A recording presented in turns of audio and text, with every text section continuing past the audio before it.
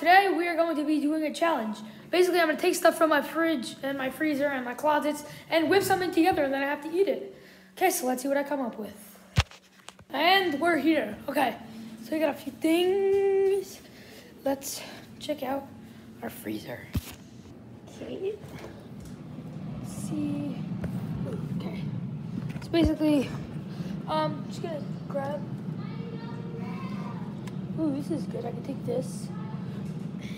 Let's take waffle. And that might be all we need from the freezer for now. We got what we need from the freezer. Let's get onto the other things, the closets and the fridge. Okay, here we got the fridge. Okay, so let's see what we got. I don't think we're gonna need anything from here, but I see what we have just in case. Whoa. Well, I saw it.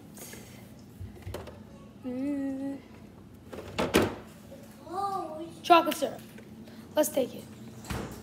See what we have to work with over here. Ooh. So I ended up taking sprinkles and syrup. So, let's see what we got. And this is what we end up with. We got chocolate syrup, normal syrup. I actually changed the ice cream, but I like this one better. It's cookies and cream. And then we got, not cookies and cream, this is milk and cookies. Oh. We got sprinkles, and we got our waffle. So let's start cooking the waffle. So we got a plate. Just get this out. We got our waffle, we got our microwave. Let's put it in for 30 seconds. It's done. Now, let's just get the toppings on it. Do the ice cream first. Put this.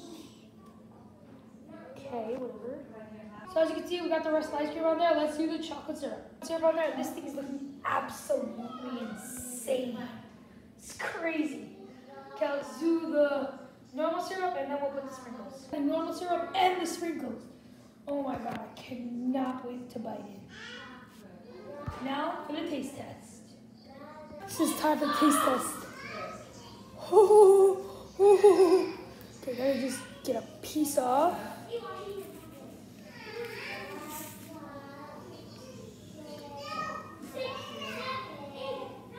So just do it.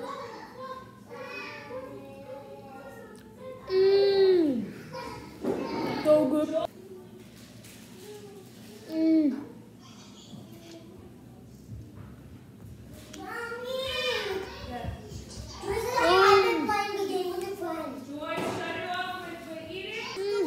So good. I hope you'll enjoy. I'll see y'all in the next one.